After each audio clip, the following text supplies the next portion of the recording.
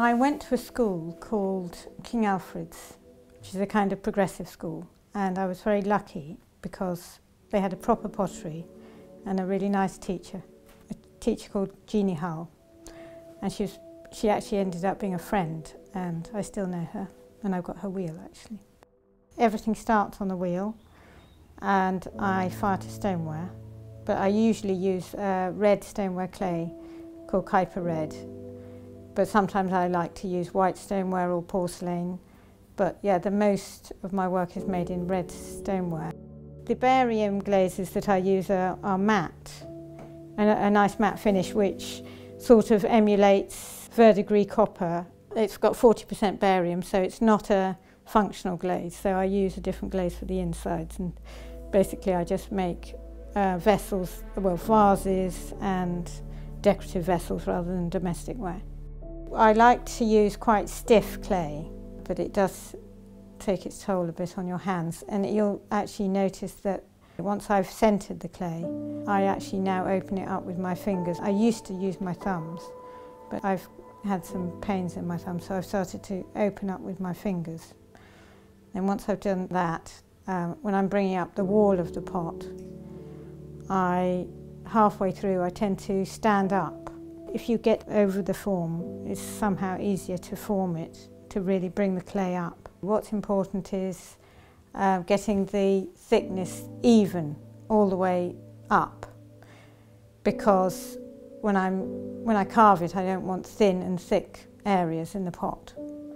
So yeah, so when you're stretching out, when you're bellying it out, what tends to happen if you're not careful is that you get a thinner area on the shoulder of the pot. So that's what you have to be aware of when you're throwing it. And obviously you're thinking about the inside shape of the pot, which is for any pot. You're thinking about the inside shape, and then you can turn off any excess on the outside, but you can't really change the inside of the pot. Once I'm happy with the form, I will use a metal kidney because, well, I want a really smooth, even shape, and I can slightly kink the kidney to follow the form of the pot. When it's able to be turned upside down, then I turn it out upside down to dry out the base, which is obviously thicker and needs more drying. Once it's leather hard, then it can be turned. Once I've turned it, I'm able to start marking out where I want to carve it. And I always do it in segments so that it meets up at the other end. Then I put the pot on my lap, and I use a bent wire tool and, yes, get on with the laborious job of carving it all out. As it dries, then I keep coming back to it, and I can perfect it and keep on perfecting it. Once it becomes hard leather hard, then I do a bit of burnishing as well.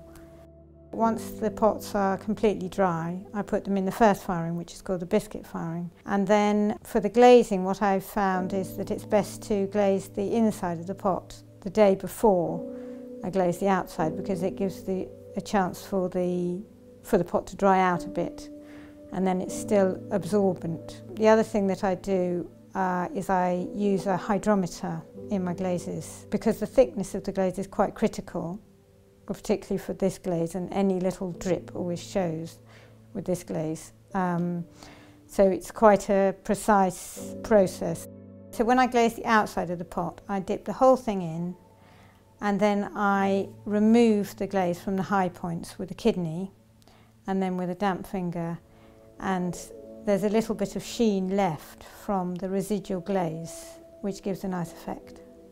Apart from the organic influences, I'm also drawn to metal objects such as cogs, and there is quite a mechanical feeling about them as well. So there's a sort of crossover between mechanical and organic. Usually one idea leads to another. So a pot comes out and there's an aspect of it that's successful, and I focus on that aspect, and then I think, well, maybe I can incorporate that but with a different glaze, or maybe I can incorporate that but with a slightly different way, and that, so the process helps you to continue and carry on to make the next pot.